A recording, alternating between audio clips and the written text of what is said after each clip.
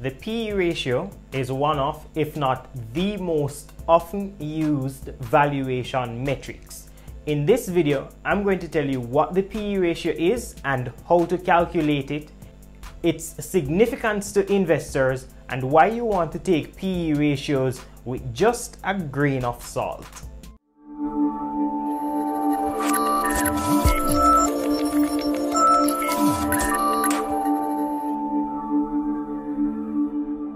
Hi, my name is Devroy Davis and welcome back to my YouTube channel.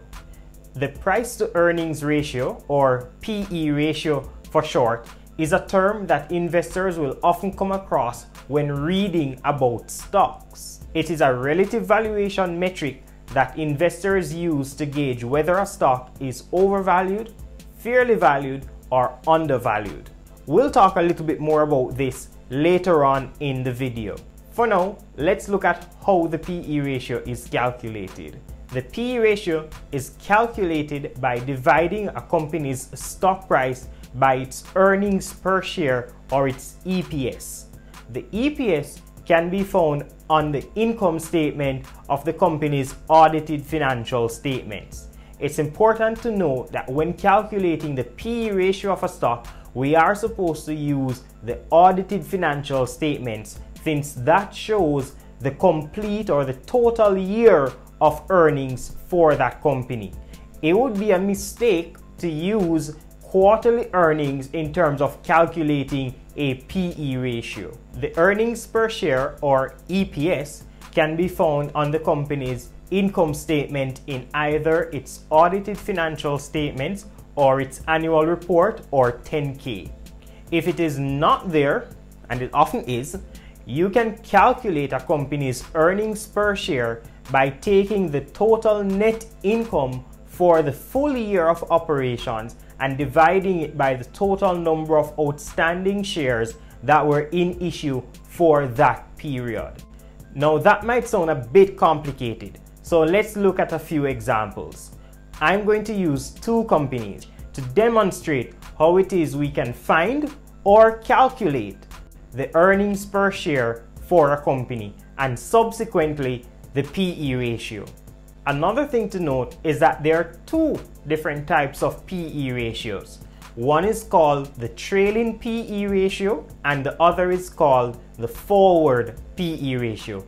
It's important to note when dealing with PE ratios whether you are looking at the forward PE ratio or the trailing 12 months PE ratio. Alright, so here we have Apple Inc.'s 10K, or their annual report for the period ended September 28th, 2019.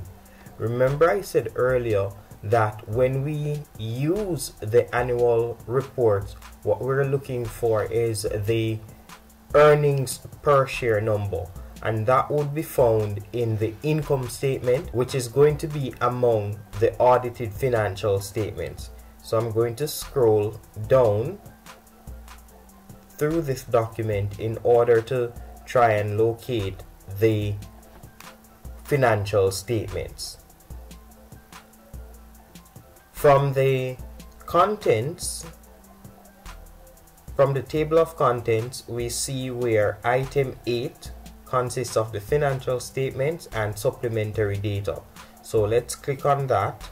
It takes us to page 31, and here we're seeing all of Apple's financial statements. So we have the consolidated statements of operations for the year ended September 28, 2019, along with the preceding 2 years. We also have the consolidated statement of comprehensive income for the same 3 years, as well as the consolidated balance sheets as at September 28, 2019 and September 29, 2018.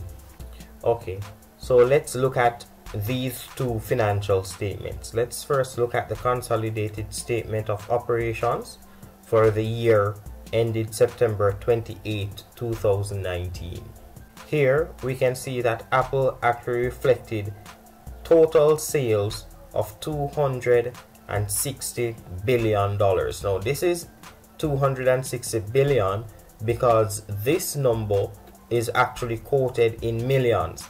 And please take special note of this. The numbers are stated in millions except for the number of shares, which are reflected in thousands, and the per share amounts. So we're going to scroll down to find Apple's net income. So here we can see that the net income was $55,256,000,000.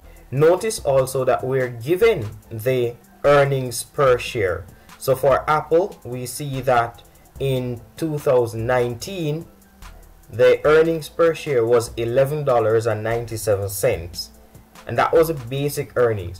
Now the diluted earnings is what the earnings per share would be if we took into consideration convertible debt as well as options or any other form of shares that are not accounted for. Here they actually show us that the shares used in computing the earnings per share are as follows. So there were 4.617 billion shares that were used to calculate the earnings per share, and we can actually run that calculation to verify this number.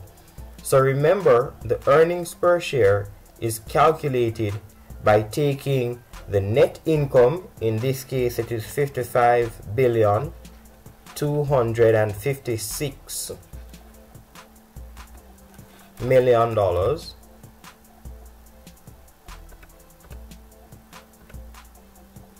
and we're dividing that through by the total amount of shares in issue, which is 4,617,834,000.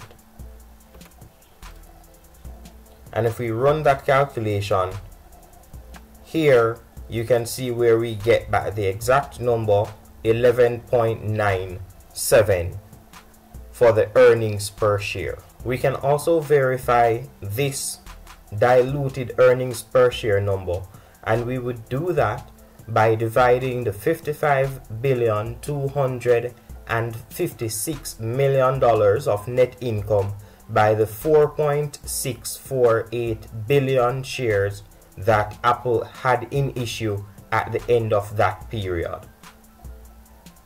So let's put in those numbers, and we're dividing that number by 4,648,913,000. And here you can see that we've indeed get $11.89 per share. Let us calculate Apple's PE ratio. So what I'm going to do is I'm going to find Apple's latest share price, and I'm going to be dividing that by the earnings per share. In this case, we'll be calculating the trailing PE ratio. I'm going to take Apple's last stock price, last quoted stock price, and divide that by its earnings per share. To get Apple's stock price, we simply have to go to Google and type in the symbol AAPL. We see here that Apple's stock price closed at $313.14.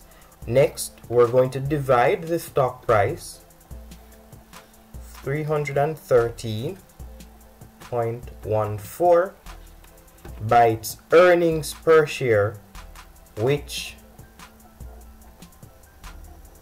was 11.97. 11.97.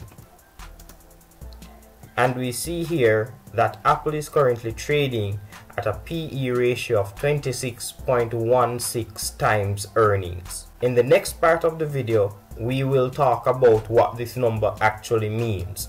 But for now, let's look at another example using a company on the Jamaica Stock Exchange.